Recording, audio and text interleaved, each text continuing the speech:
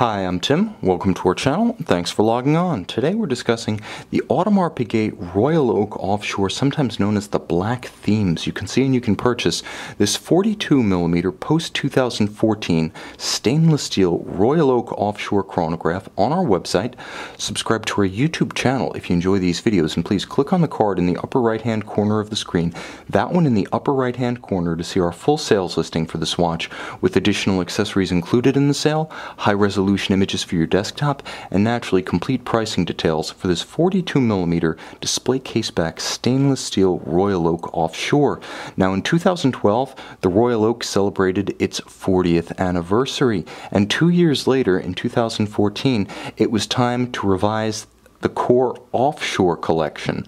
So while the conventional Royal Oak had its moment in the sun in 2012, the offshore had to wait 2 years to gain its revisions, but the wait was worthwhile. Now across my wrist, which is 16 centimeters in circumference, this watch is the classic imposing monolith of the Royal Oak Offshore. 42mm across the round of the case from 9 to 3. That doesn't include the crown guards, the pushers, or the shoulders for both. The watch wears larger than 42mm in almost every dimension. In terms of thickness, it's a burly 15mm, although it looks thicker because of the sheer flank. Now from lug to lug, this is where the watch really begins to strut its stuff, as the actual lug to lug dimension is 54mm. If you add the rigid plots, the intermediate links that join the strap to the case, you wind up with a huge span across the wrist of 58mm. And because of the stiffness and substance of the monster hornback strap, the watch wears even a little bit larger than that. This is an impressive timepiece. On the wrist, it's an imposing juggernaut of a chronograph.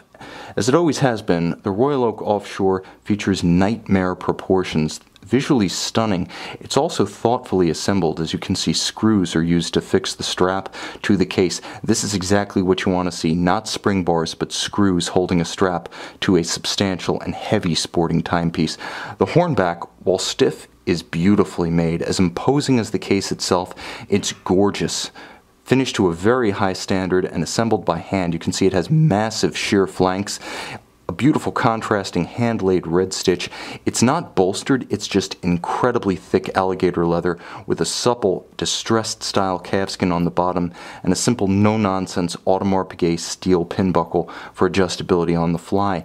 Now the case is finished to the same level of virtuosity that you would expect on the most delicate Royal Oak Jumbo, the core reference. You see the same level of hand finishing and the same level of subtlety in the way this bevel tapers as it approaches the side of the case. From a beautiful rounded edge, it disappears and then exits the caseband on the opposite side. It's the same gorgeous, rounded, mirrored finish.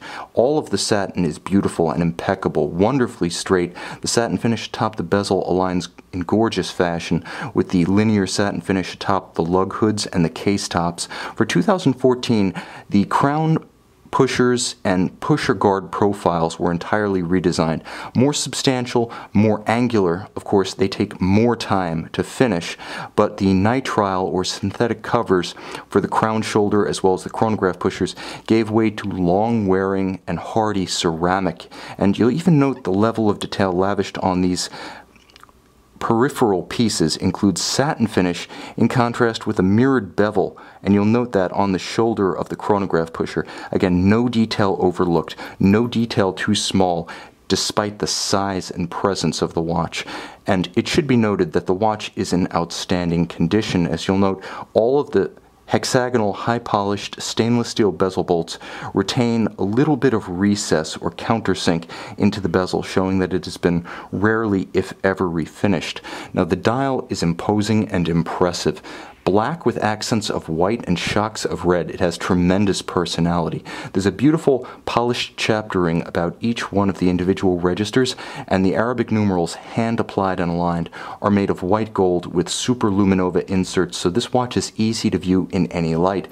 There's a tachymetric scale in true sporting fashion that is beautifully dished and slopes down from the bezel to the mega tapisserie hobnail of the dial base, uniting the two components, and then there's a magnified and recessed classical Royal Oak offshore date at 3 o'clock next to the applied white gold of the Audemars Piguet corporate marquee. But what really set the 2014 42mm offshores apart was the first general application of a display caseback on the 42mm family, something previewed by the Yarno Trulli of 2008, general after 2014.